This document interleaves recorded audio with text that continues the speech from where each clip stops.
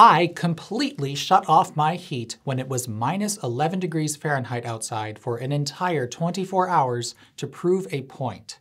My home's heating system is wildly oversized, and replacing that equipment with more modern technology will be much less involved than local HVAC company X probably thinks. One day in the not-too-distant future, I will undoubtedly be replacing my gas-fired forced air furnace with an electric heat pump.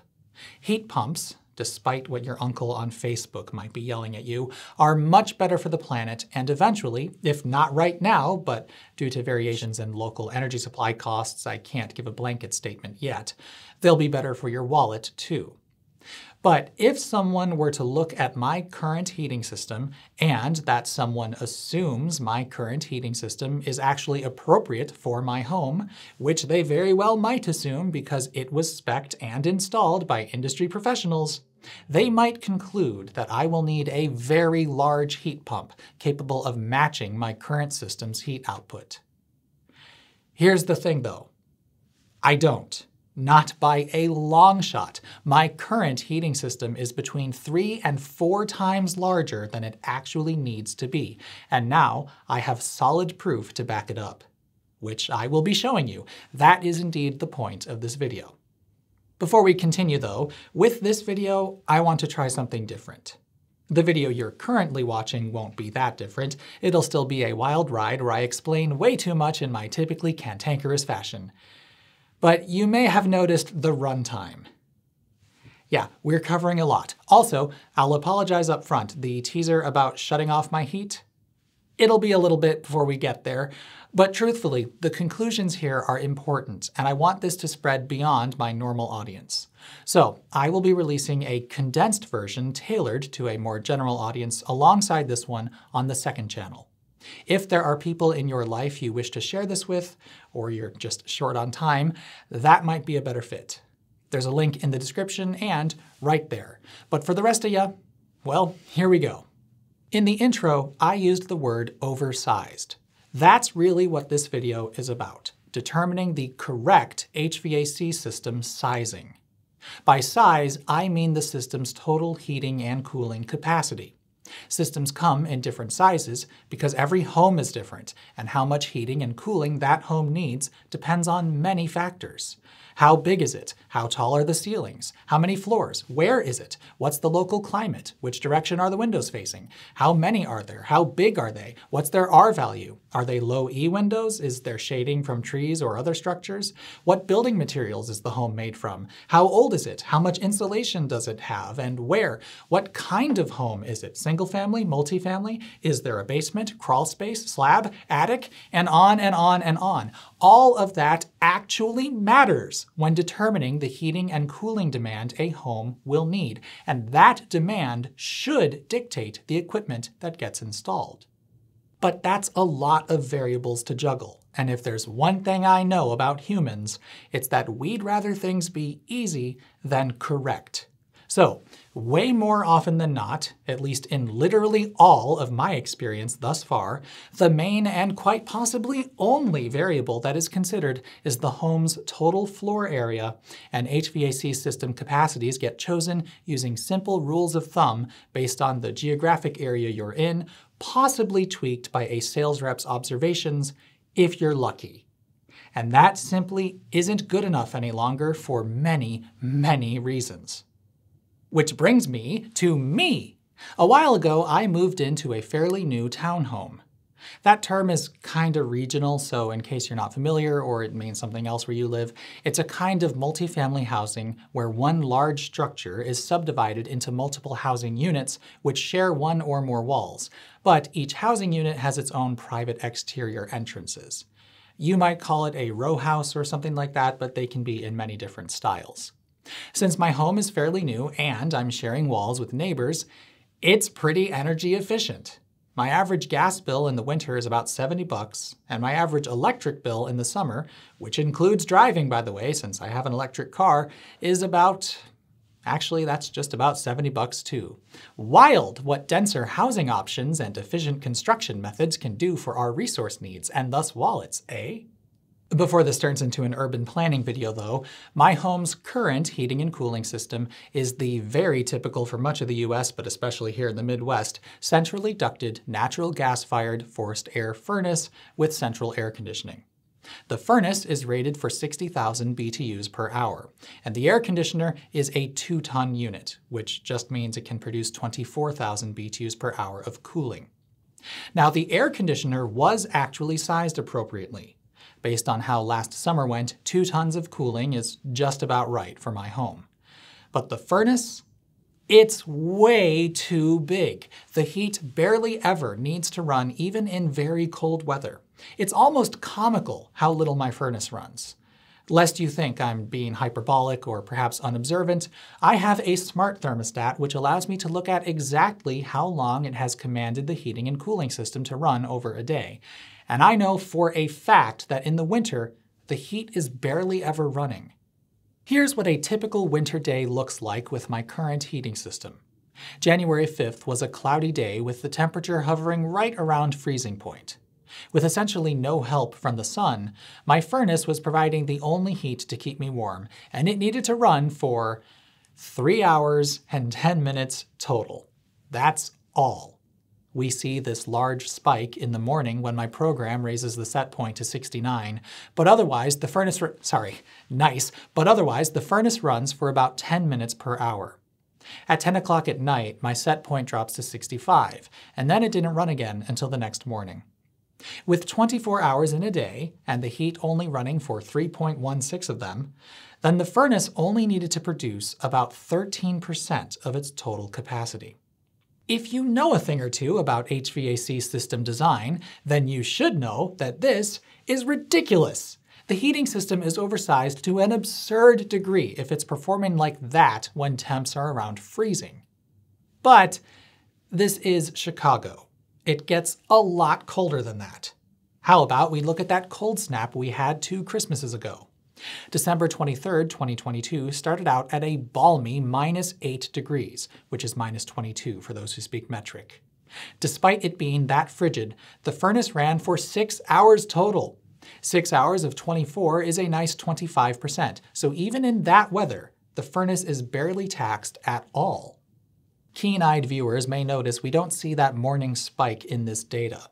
I was actually away from home during this period, so the thermostat was only maintaining 62 degrees, or not quite 17 Celsius, inside. That does mean that if it were maintaining my normal set point, it would need to run a bit more, but not much. Maintaining 62 in this weather is still fighting a 70-degree differential. So this is roughly equivalent to if I were home and the outside temp was 0 Fahrenheit, -18 Celsius. Also important, since nobody was home, there weren't any other heating sources in action like cooking appliances or human bodies to skew this data. Zooming out to look at more days, well, it turns out that 6 hours is the most my furnace has ever run in a 24-hour period. Since it's only spending at most a quarter of the time in a day heating, even in extreme cold, that suggests the furnace is oversized by a factor of 4. It's 4 times larger than it actually needs to be. But to account for the lower set point and the fact that it was only -8 out there, I'll fudge that and say that the furnace is oversized by a factor of 3. Now, I wish I could tell you that my home is some kind of fluke, but truthfully, I can't. I have run across oversized heating equipment in pretty much every home I have ever been in around here. A friend of mine has a furnace which is so ridiculously oversized for their ductwork that they can't even partially close any registers at all to help balance heat output between rooms without the thing tripping out on the high limit safety switch. I'm pretty sure that install was a hack job, so I don't want to put too much weight on it. But even respectable, well-known installers in my area are routinely putting way more heating capacity into homes than those homes actually need. You might ask, is that really a problem though? So what if you have more heat than you need? Well, strictly speaking, it's usually not a functional problem.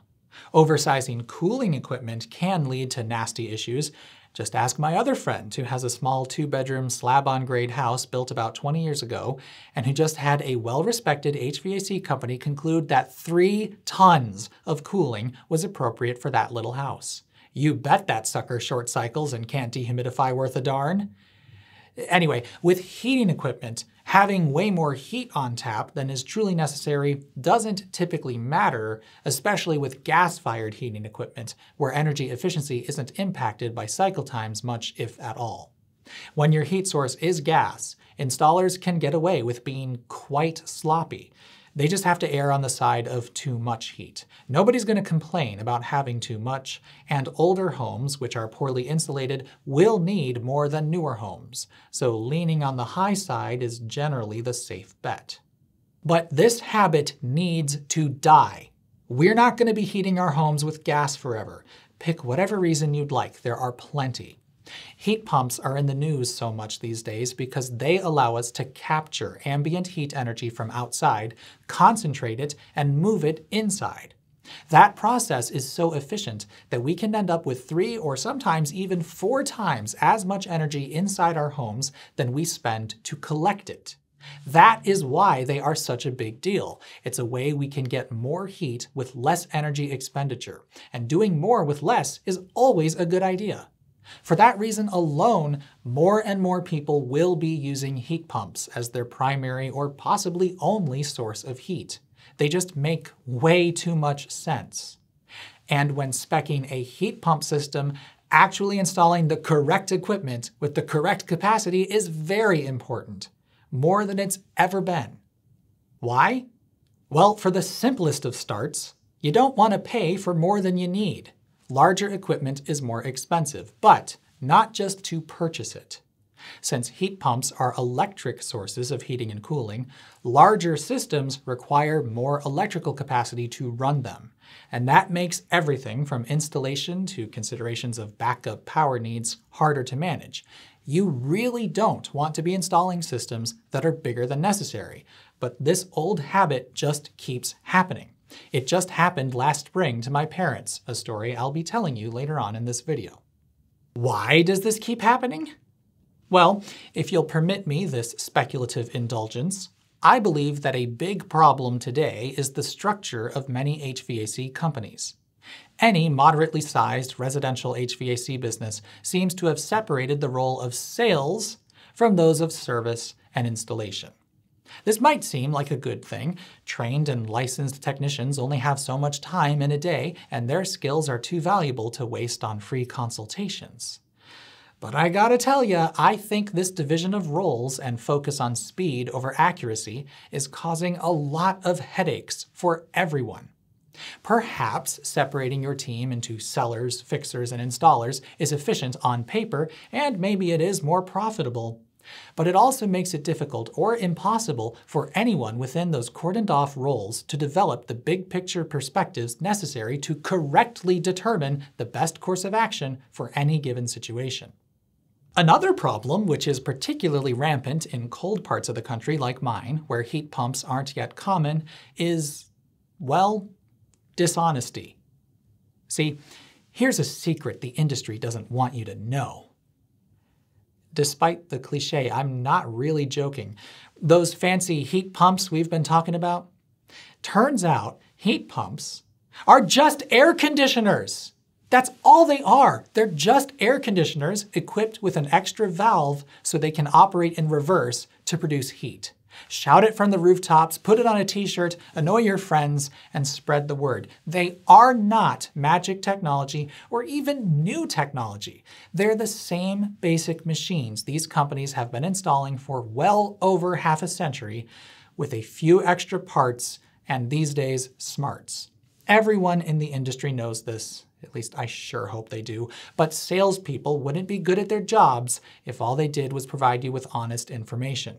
Price gouging on heat pump systems is abhorrent right now, and I have countless stories, both personally and from conversations online, of people getting $20,000 or even $30,000 quotes to install equipment which you can buy from online HVAC wholesalers for about $4 grand shipped. And sure, there's installation costs, people need to get paid, I know that. But there's some magic money math going on when a central heat pump system costs 3 or 4 times as much as a new furnace with AC replacement. Because the heat pump part is the same thing as an AC replacement. One of the reasons I suspect people are getting such wildly expensive quotes to install heat pump equipment is that, due to the whole separation of duties I just went over and the old habits which just refuse to die, the folks coming out to give consultations are simply looking at the equipment that's currently in the home and, so long as the homeowner doesn't voice complaints about its performance, speccing a heat pump system to match the current system's output. That is precisely what happened to my friend with the 3-ton AC in the 2-bedroom house. A 3-ton was there before, so just slap a new one in, right? That'll do. This tactic makes sense on the surface, but the problem is that seemingly nobody is doing a sanity check to determine whether or not the current equipment is actually appropriate for that home. And in my case, nobody did that when the home was built either. Another thing I want to touch on is something that I keep hearing online. Many people with centrally ducted systems who want to get a heat pump have been told that their ducts are too small to have a heat pump.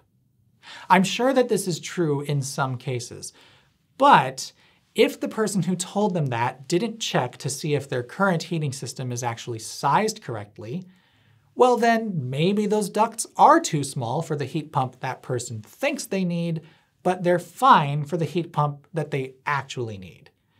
Keep that in mind as we continue this discussion. So then, the next question, of course, is how do you determine what's actually appropriate for any given home? Well, here's what's really frustrating. We have more and more tools to figure this out, and it ain't that hard. First, let's discuss the increasingly common piece of tech which got this ball rolling in the first place, a smart thermostat. Having one can be extremely valuable. Certainly, I'm not going to tell you to rush out and get one, and also I'm not particularly loyal to one system over another. Trust me, I get plenty frustrated with some of the asinine things they do. Ask me about their ridiculous implementations of a hold function, if they even have one. And while we're at it, Google. Here's a question for you. How are your location services and home away assist functions still so incredibly bad?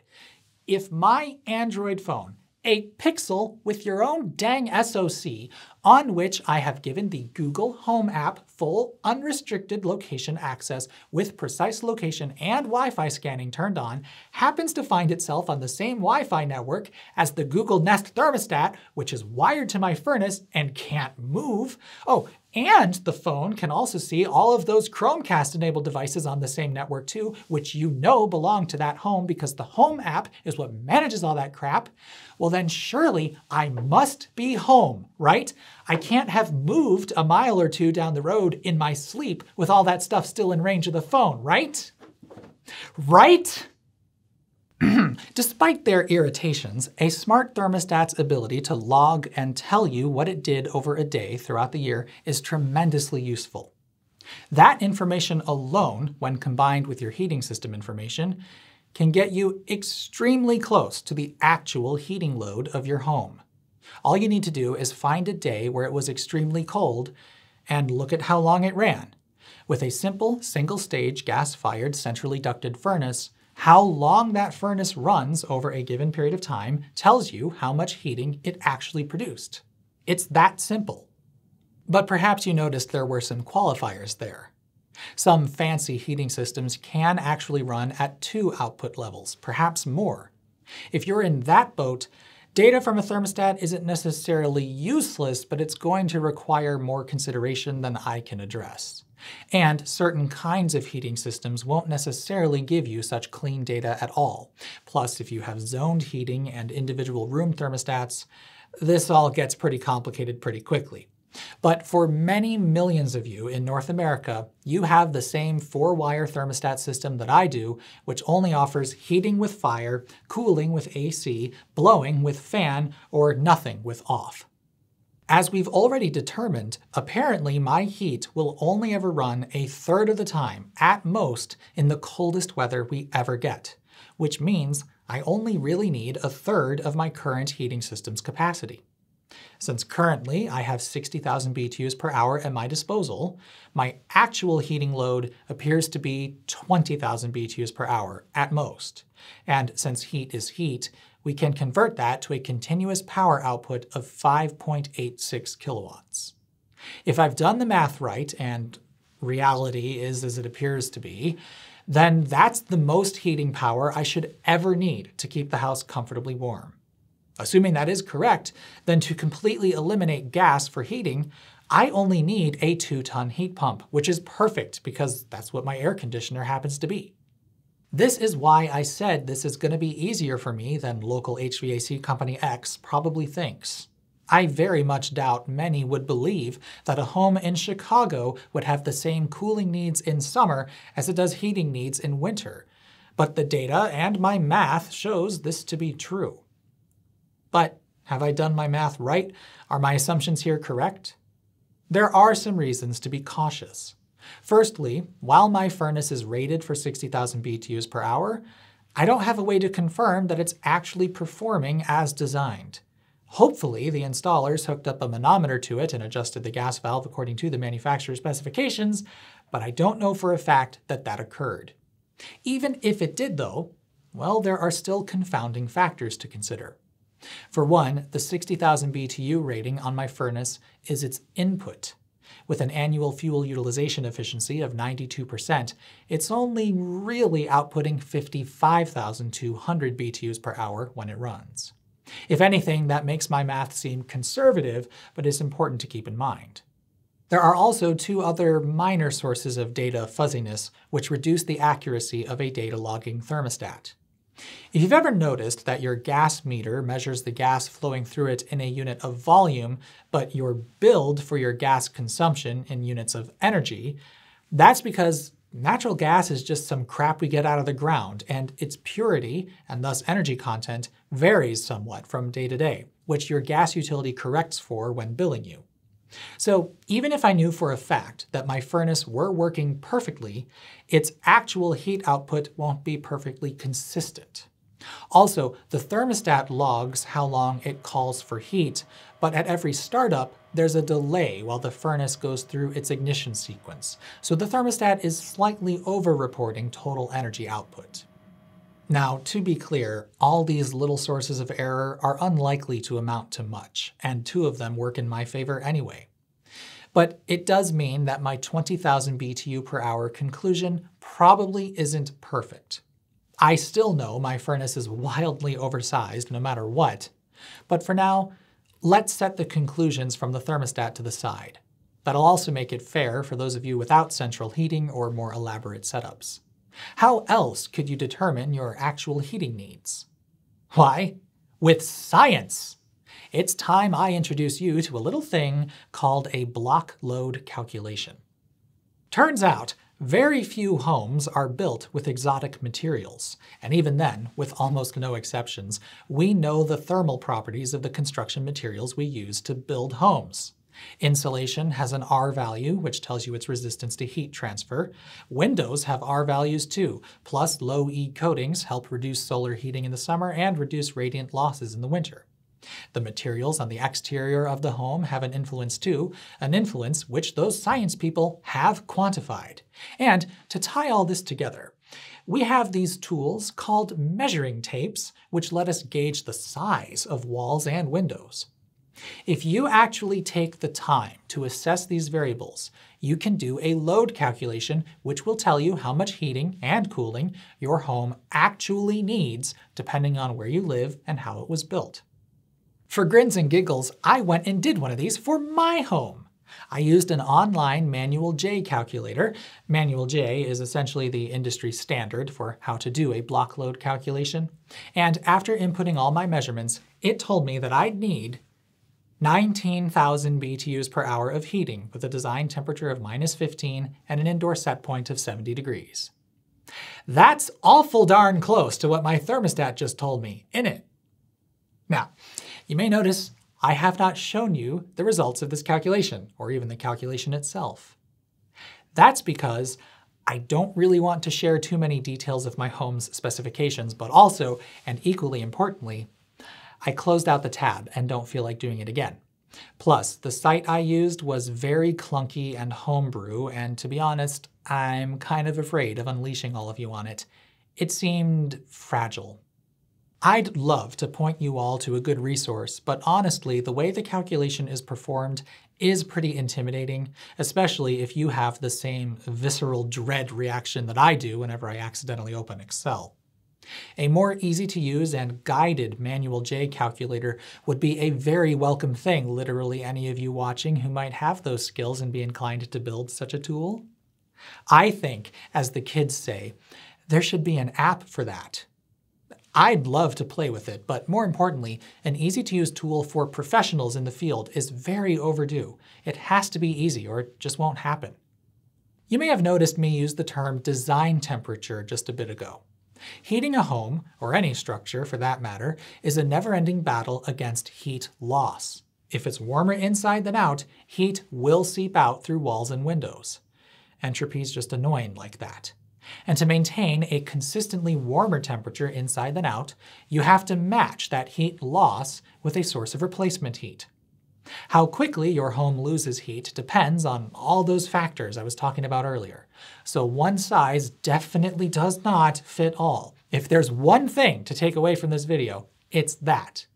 But there is one factor that is universal. The greater the temperature difference between inside and outside, the faster heat will leave. Doesn't matter how big the home is or how well insulated it is, that's just physics doing physics things. Ultimately, that boils down to a simple temperature differential. A given heating system in a given home can only possibly make the indoor temperature X degrees warmer than the outdoor temperature. The design temperatures are simply a way to relate that theoretical limit to your local weather conditions and a chosen indoor set point. So for instance, around here, -15 Fahrenheit is about the coldest we ever experience, and if I want to be able to maintain a 70-degree indoor temperature in those conditions, well, those are my design temperatures, -15 outdoors and 70 indoors. Really though, that just means I want enough heat on tap to keep the home 85 degrees warmer inside than outside. And here's something I get the sense relatively few people know. When a heating system is properly sized to a given home and its chosen design temperatures, then when we hit those design temps outside, the heating system will need to run non-stop, and that is normal. It might sound weird, but think about it. The design temperatures are the absolute worst conditions a heating system should expect to fight, and they only show up once or twice a year, if that.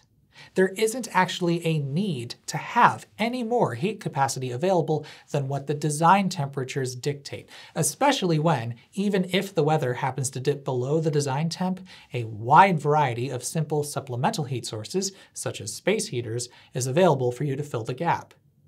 That means, though, that there is at least one true benefit to oversizing a heating system.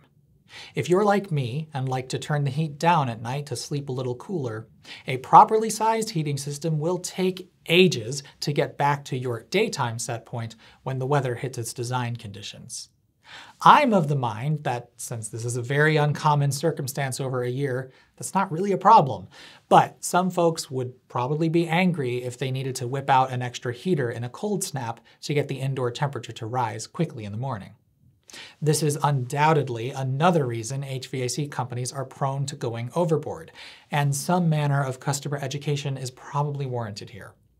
The good news is that with heat pump systems, auxiliary backup heating can be and often is installed, and that can work alongside the heat pump to quickly raise the indoor temperature when desired, at least if configured properly. Anyway, we now have two sources of data that are telling me the furnace is about triple oversized. There's what my thermostat has said with all of the home's variables accounted for in situ, and what the manual J calculation, which accounts for all those variables on paper, determined. The fact that they were within 5% of each other is pretty impressive, but both are still not quite what I'd call perfect. To completely verify them, I wanted a way to be exact. No fudge factor, no guesswork, no weird variables. Exact. And I knew just the trick. Through the magic of buying 7 space heaters, I could design a test to find out exactly how much energy is needed to heat my home in the most extreme of weather. All I needed now was a bunch of kilowatts, digital thermostatic controls, and some extreme weather. So I got some digital thermostatic controls, a bunch of kilowatts, and eventually the old polar vortex turned up in the forecast. On January 14th, we were in for quite the Arctic blast. And I do mean quite the. Low temperatures of -15 were predicted. That's -26 for the French, and that's just about as cold as it ever gets here. So I set to work. And now, here comes an important disclaimer. I will not show you exactly how I set this test up. I'll explain the gist and go over the many considerations I had to make, but I took a number of fairly big risks performing this test, which could have ended up with frozen pipes or even a fire. I did everything I could to stay safe, and I'm happy to report that nothing happened but some good old-fashioned data gathering. But do not try this yourself.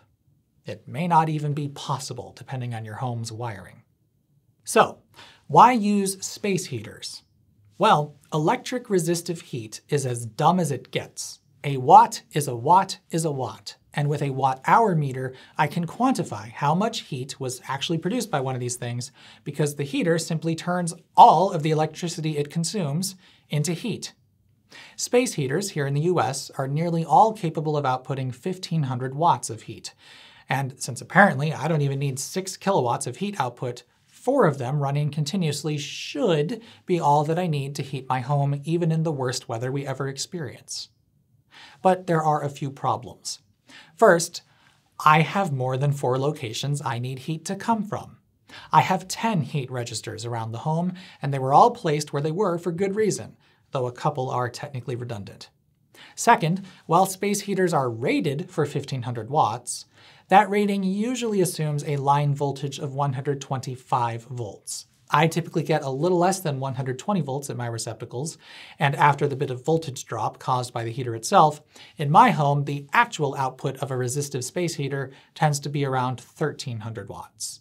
So only having 4 might not be enough.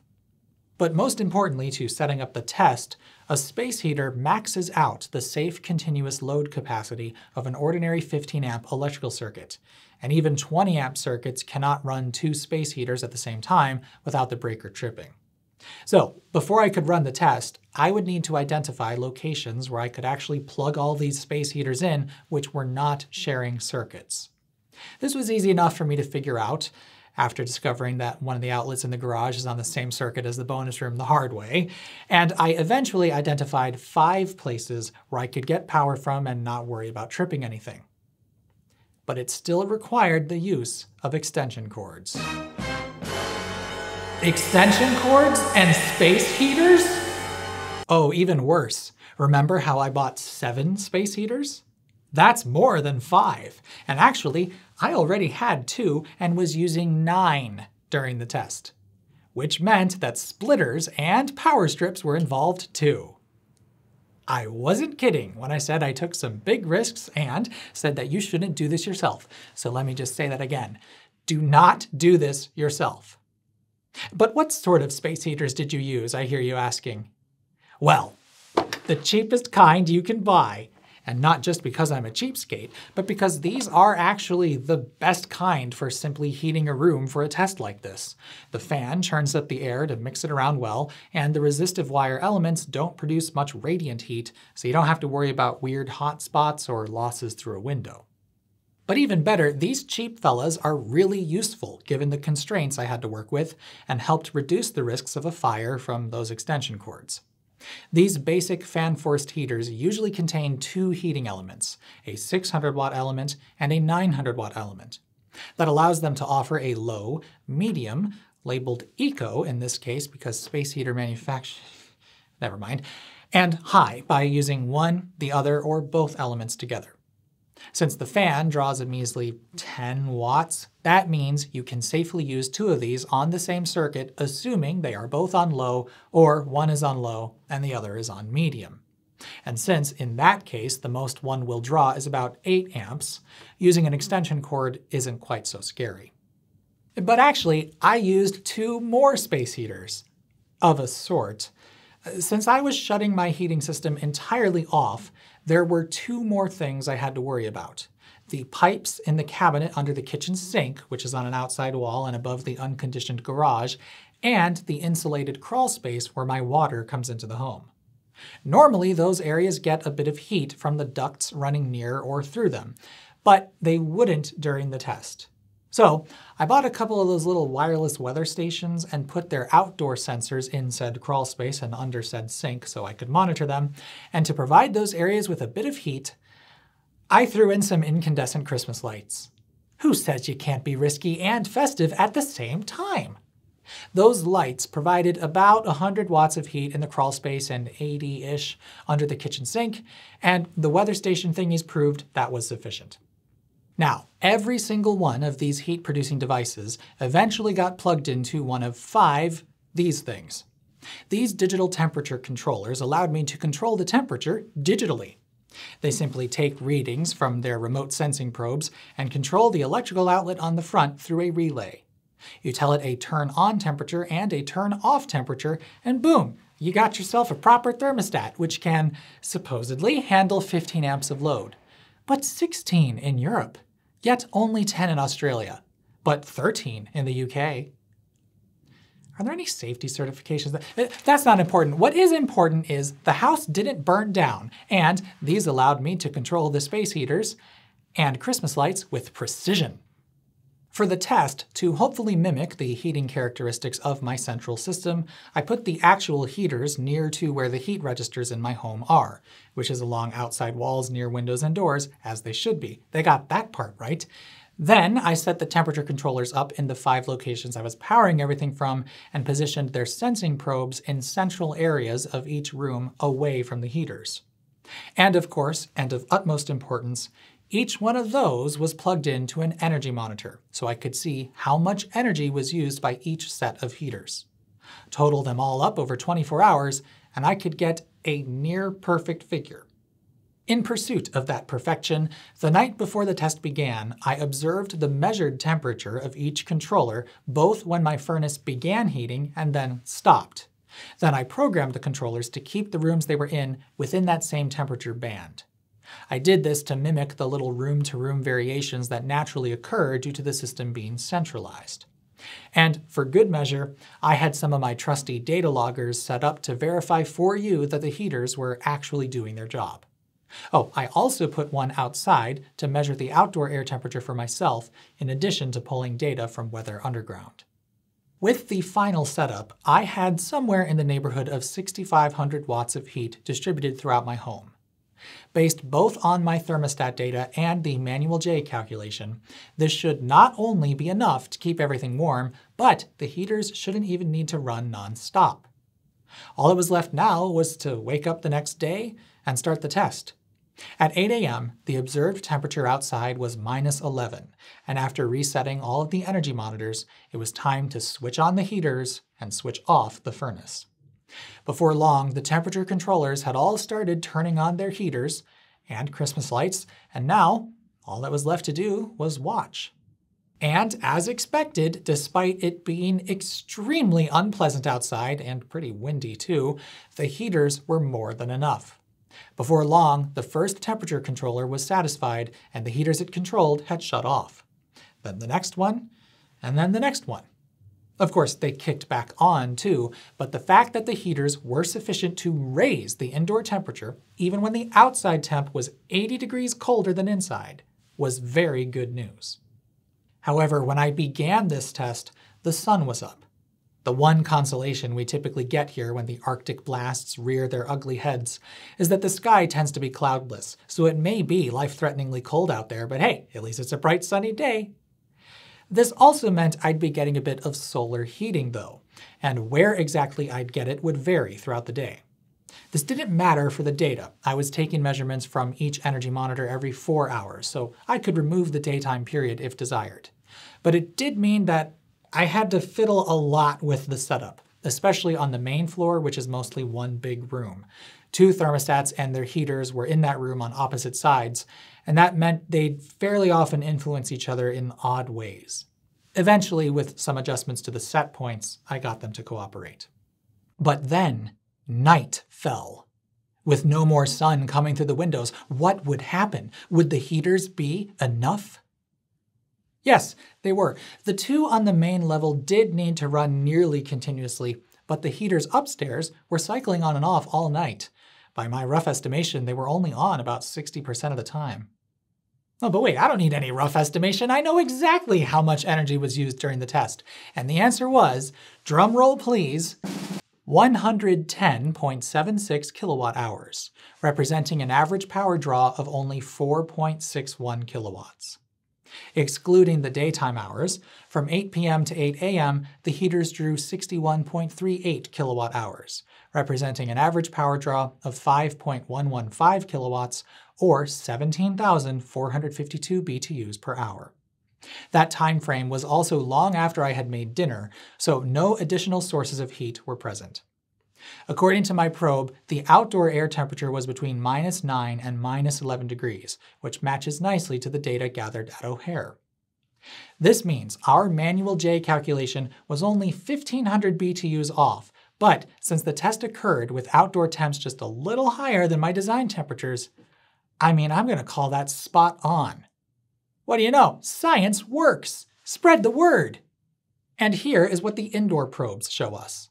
This probe was placed next to my home's thermostat. During the day, the moving sun and all my fiddling to deal with that caused this dip here, but after the sun set, the measured temperature was right smack dab in the middle of what the thermostat and furnace normally maintains. And in the other two rooms, we see the same thing. In fact, it's even more consistent. Also note that I did not adjust the thermostats overnight. They nicely maintained 69 degrees all night long. So, given that a real-world, actual test with actual data just occurred, I can state confidently that just a hair over 5 kilowatts is, in fact, the actual amount of heating output that I need to keep my home comfortable in any weather condition, which verifies both what my thermostat was telling me and what a manual J block load calculation determined. So sure enough, my furnace is more than 3 times larger than it needs to be. That is objectively silly, but it's excellent news. Because I'm in a townhome, which was built assuming everything that could be gas would be gas, even the dryer, I only have 100 amp electrical service. Many folks would consider that an insurmountable barrier to electrification, although as I've already covered, there are many ways around that. But in my case, well, now I know that the circuit for my 2-ton air conditioner is probably sufficient for the 2-ton heat pump I'll need, and for backup resistive heat, I only really need 5 kilowatts available.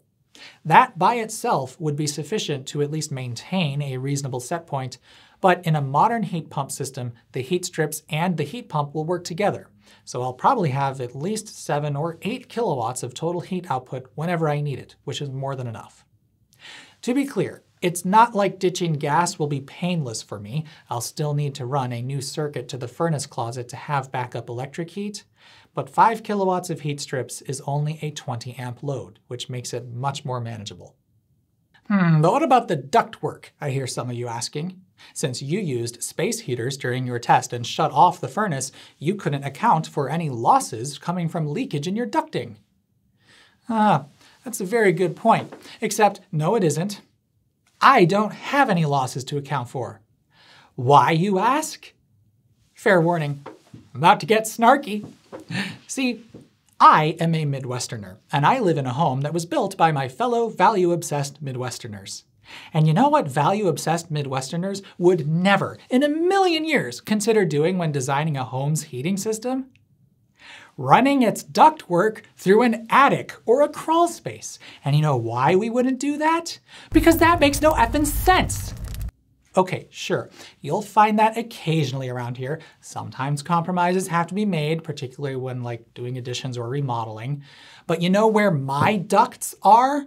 They're inside the conditioned envelope. They go through wall and floor cavities all in the center of the structure, not once ever going above the ceiling into the attic, below the floor into a crawl space, or through outside walls. So any heat that might leak out of them ends up where I want it anyway. It's wild! Did you know you could do that? I know that some builders sure don't.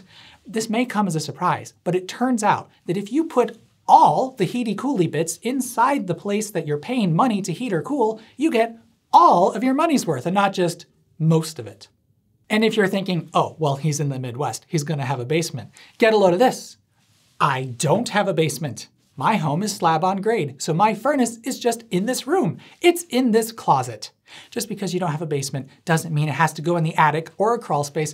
It never has to go there. It could just be here, inside your home, in a closet, in a room, and all the ducts it feeds can stay inside your home too. This has always been an option, and all it takes is planning a space for this stuff to live and not making it an afterthought. I feel so sorry for HVAC technicians in parts of the country where you stuff all this crap in an attic, crawling through a little access hatch and tiptoeing on the joists just to read an error code. It could just be right here, easily accessible in a utility closet that's barely any bigger than your average bedroom closet. My water heater's even in here. And guess what? If my AC drain clogs, it ain't gonna ruin the ceiling. It'll just puddle its way to the floor drain. Imagine that! And you know what really gets me? This article on the Department of Energy website makes it sound like this is some kind of revolutionary idea. In recent years, energy-saving designs have sought to include ducts and heating systems in the conditions. Recent years? Listen, we figured that one out like forever ago. How has it taken the rest of you so long? The house I grew up in will be 100 years old before too long, and you know where none of its ducts were going? The attic! Because the people who built it used their brains. And don't give me any crap about ceiling versus floor vents, so it's better to have ceiling vents in warmer climates. First of all, we need plenty of cooling here too, and the floor vents are doing just fine. It's forced air, you know? Plus, ever heard of a ceiling fan? And if you absolutely insist that they be in the ceiling, you could be running ducts below the ceiling and enclosing them in decorative soffits, and if you're so vain that you'd rather it be pretty than efficient, you probably think this video is about you. And also, look up what a plenum truss is. You can have both. There are so many better options than just stick the thing up in the attic and make a spaghetti octopus of flexi duct. That'll do. Thinking about how much energy is wasted and money just because sticking everything up in the attic is a bit prettier and cheaper is the kind of thing that keeps me up at night. Maybe you think that's strange, but I think I'm strange too. I'm also a liar. I actually do have 2 runs of insulated ducting going through soffits in the garage, which is an insulated space but not technically a conditioned space. Those ducts feed the kitchen registers, and since some heat does get lost to the garage through leakage, well, that should ideally be accounted for. Now, good news, I did. I will also fight you on whether that run of ducting should even count as a loss. If it keeps the garage marginally above freezing, which it does, then I would call that a useful loss. And is a useful loss even a loss at all? Yeah, chew on that one, philosophers. Anyway, during the test, I had yet another heater on yet another thermostatic control to keep the garage at 47 degrees, which I know for a fact is warmer than it would ordinarily stay because I run that setup with a more legit plug-in thermostat all winter, and it does indeed need to run from time to time. The furnace alone will not keep the garage at 47 when it gets extremely cold. With another energy monitor monitoring energy, I know that from 8 p.m. to 8 a.m., keeping the garage at 47 degrees entirely with a space heater, and I had my car unplugged for the record, took 9.76 kilowatt hours, representing a continuous draw of about 800 watts. That's probably pretty generous, and I'll bet the actual loss from those ducts is closer to 300 watts. Maybe not even that. So, now comes the part where I ask, why the heck is my furnace so big in the first place? Well, I don't know for sure, but I'll bet the HVAC company hired to install this system just looked at the square footage figure for my home, maybe considered that it was a townhome, but could very well not have, then just slapped in whatever furnace the supply house had handy and for cheap, which was the next size up from their old rules of thumb. That's actually another problem here. Because oversizing a gas heating system doesn't matter that much, supply houses can just stock a few common sizes to take care of 99.9% of all the housing stock in their area, and that means they buy a lot of those machines, economies of scale kick in, and everything is self-reinforcing. It's not great. In the case of my home, I wasn't there for the process of speccing the equipment, so that is just speculation on my part. But last spring, I saw this very thing, HVAC folks shooting from the hip without any sort of thought, in action. My parents decided to join the revolution and got themselves a cold climate heat pump. Likely due to a combination of the fact that nobody knows what heat pumps are around here and the general character of the builder who built their all-electric home, they never had a heat pump. They just had a big ol' air handler with 20 kilowatts of heat strips, which would come on like a giant hairdryer, and a 3-ton air conditioner provided cooling in the summer. When they inquired about a heat pump, the sales rep who came out to give them a quote saw that 100 amp circuit powering the air handler and, likely assuming that that was actually appropriate for their home, determined that a 5-ton heat pump system would be necessary. But see, they too had a smart thermostat in control of their heating system. And by looking at historical data and system performance, I determined that the most heat output they'd ever needed was about 10 kilowatts, which is 34,000 BTUs per hour. In tonnage, that's just shy of 3 tons. The heat pump series they were looking at is capable of maintaining its full rated output at 5 degrees Fahrenheit. And in those temperatures, their home probably only needs about 8 kilowatts of heat.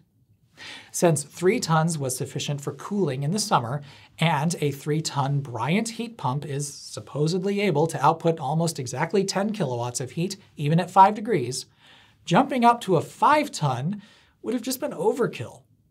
Luckily, I was able to convince the sales rep that a 3-ton system with 15 kilowatts of backup heat would be okay, and that's what they installed.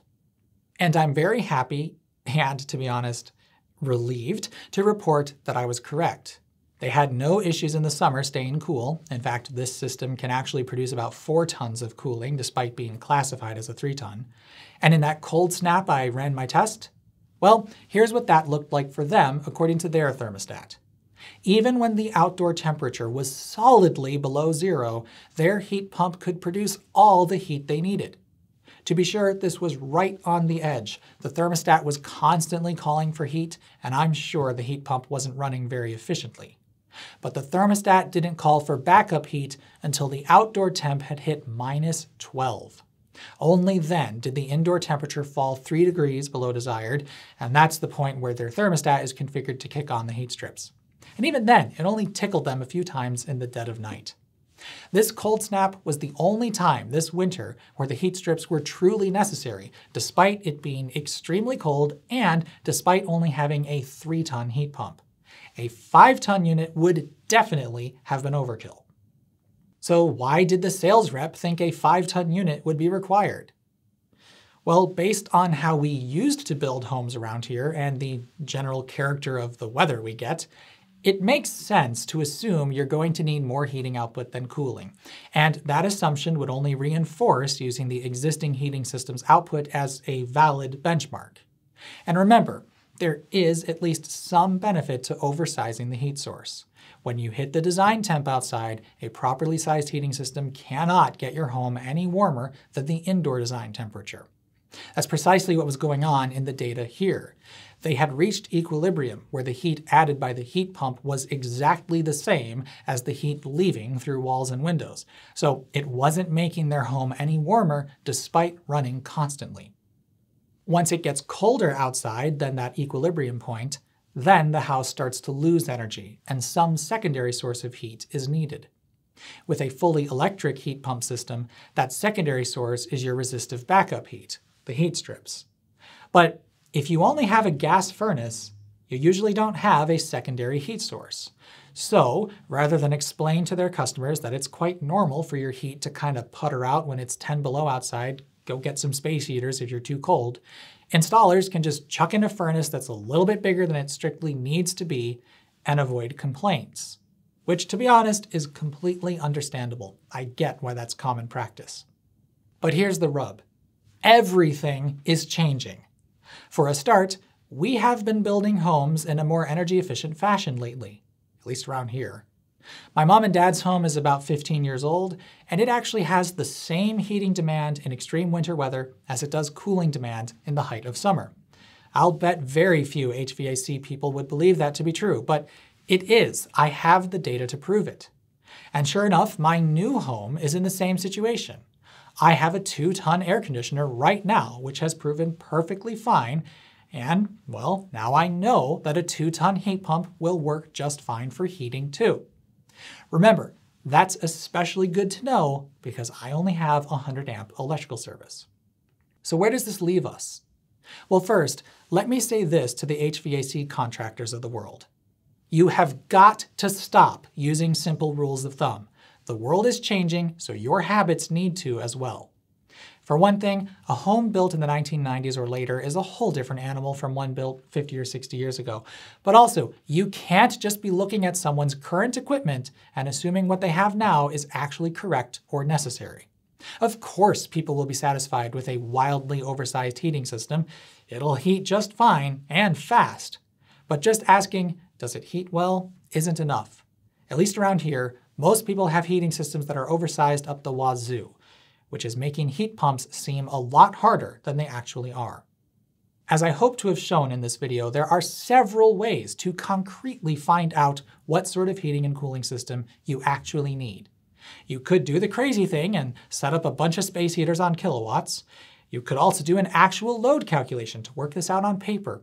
Or you can gather data from a logging thermostat, verify the heating and cooling output of the equipment it's controlling, and actually find out what sort of heating and cooling was needed in what sort of weather with all the variables and vagaries of that home's heating system, building materials, size, orientation to the sun, all that accounted for in situ. That worked perfectly for my mom and dad and for me too. Of course, there are plenty of smart thermostats on the market right now which will let you see this data. And hey, HVAC people, if you're working with a homeowner who has a smart thermostat, you should learn how to get this data, in case they don't know how, and ask them to show it to you. You are leaving extraordinarily valuable information on the table if you don't look at what's already there. Now, I get it. Change is scary and hard. It's much easier to just do things as you've always done them, and these new heat pump systems are more complex with more variables to consider than the furnaces and air conditioners you're used to. Plus, when you have customer satisfaction to be concerned with, it is often a safer bet to go overboard. In my heart of hearts, I know that that's what's happening. I've spent my time in customer service, and we all know there's a particular kind of customer who just isn't reasonable. That customer will simply never find a properly sized heating system to be acceptable, no matter how hard you try to explain to them that, yes, actually, it should be struggling when it gets extremely cold outside because it's extremely cold outside. If you need more heat, plug in a heater or maybe just bundle up. And the worst part is you don't know who that customer is going to be until it's too late and they call to chew your head off. Trust me, I get it. But we have to push through this. We all do. Proper load calculations should be way more common than they are these days, especially because there are more and more tools available to do a lot of the grunt work for you.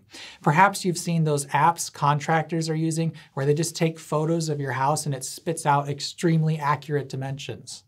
Somebody could build that for HVAC folks, and your sales calls would probably impress. Also, for the love of all things holy, be honest with your customers about what heat pumps are. Yes, there's government money on the table to help people get them, but don't be evil, that's right, I said evil, and exploit that money to pad your bottom line. Help people out. For reference, this is essentially the same equipment that my parents just had installed. Yeah, it's a different brand, but the OEM is almost certainly the same. Ever see that Tyler Perry movie, Medea Builds a Heat Pump? Anyway, this website will ship everything to you, including a line set, a thermostat, and the heat strips for about $4,000. They even sell Mitsubishi equipment for not much more. To be clear, I am not endorsing this product line or website, but if a contractor will replace your furnace and AC for you for $5,000 all in, but wants $15 or $20,000 for a heat pump, well, maybe show them this Let them know you know what's up. Even if they need to hire an electrician to run a circuit for heat strips, some of these quotes I keep hearing about are pretty fishy. Another thing that we all need to consider is whether heat strips are even necessary any longer. With the development of cold climate heat pumps, in many places they just aren't. Heck, they're barely required here in the frozen tundra of Illinois. I'd personally still want them as a backup in case something goes wrong with the heat pump itself. But remember that I kept my house warm with a few space heaters. If I had just set up 4 of them and left the HVAC fan on to move heat around the whole house, I mean, that would work well enough in an emergency. And if you just can't bear the thought of not having a fossil fuel at your disposal, just get yourself a little buddy heater and a grill bottle of propane. Then crack a window open, because that's nasty. I don't really have a clean conclusion here, but thanks for watching anyway. I hope this doesn't come across as too angry at HVAC professionals. You folks in the field all rock. Your companies and their practices, well, I have my concerns, but I'm sure you do too. And I didn't even touch on insulation. Add more of that to your home and all this gets easier. It's no doubt thanks to recent building codes that I can get away with a 2-ton heat pump, and my mom and dad, in a big single-family home mind you, can get away with a 3-tonner. There's a lot to do when making any kind of change, but first and foremost, you need to see where you're actually at.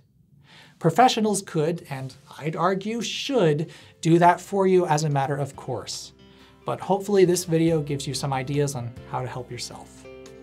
And with that, the end.